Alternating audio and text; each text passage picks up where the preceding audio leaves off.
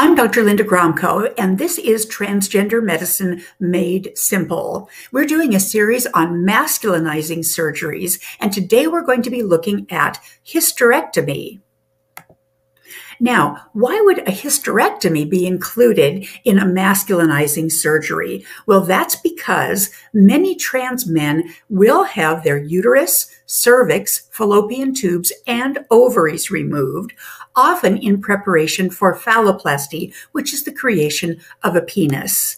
So here's the reproductive anatomy in somebody who is born with a uterus. The uterus is the pink, sort of triangular shaped structure at the middle of the slide.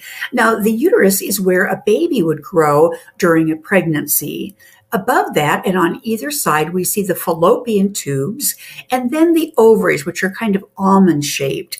The ovary is where the eggs are produced, and it's also where progesterone and estrogen are produced. Now, let's go back and look at the uterus again. At the bottom of the uterus, we see the cervix. The cervix is what is sampled during a Pap test to look for cervical cancer. And below that, we see the vagina. So removing the uterus is often called a hysterectomy with a bilateral salpingo-oophorectomy. So removal of the uterus and the fallopian tubes and the ovaries.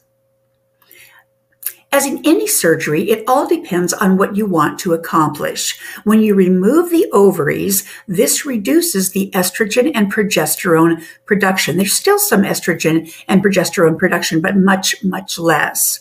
There are no more eggs produced by the ovaries if they're removed. And removing the uterus means no pregnancy and no more bleeding and cramps. You know, it's interesting that sometimes trans men will have bleeding and cramps when they run out of their testosterone. And finally, there is no risk of uterine, fallopian tube, or cervical or uterine cancer once those structures are removed. Now, the surgeries used to be done through the abdomen, but these days there are other options. The surgery through the abdomen is called a TAHBSO, total abdominal hysterectomy and bilateral salpingo-oophorectomy. This is a more invasive surgery. The healing time is longer, but it might be needed if a person has large uterine fibroids. Now, this picture shows fibroids, which are kind of a small to moderate size.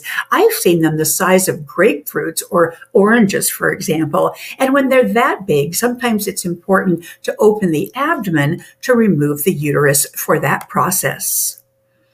More often today, these surgeries are done by minimally invasive techniques. Laparoscopy, which is a keyhole surgery where a camera is inserted through the navel and instruments are inserted into small holes on either side. And there's also robotic assisted surgery. Here's a picture here of a doctor operating the robot, which will then have arms connected to parts of the patient's body.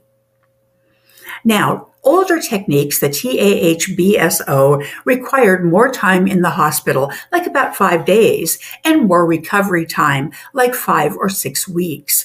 But minimally invasive surgeries may require an overnight stay only, and if that, and only a 2-week recovery time. So in summary, the type of hysterectomy depends on the needs of an individual, but hysterectomy removes the uterus and cervix, and in most cases, the ovaries and fallopian tubes as well. There is no more vaginal bleeding from running out of testosterone or from benign conditions of the uterus.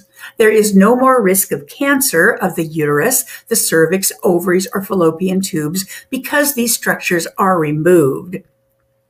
There is no more capacity for typical reproduction. So to plan this ahead is very important by harvesting eggs or planning a pregnancy before having these structures to remove these organs.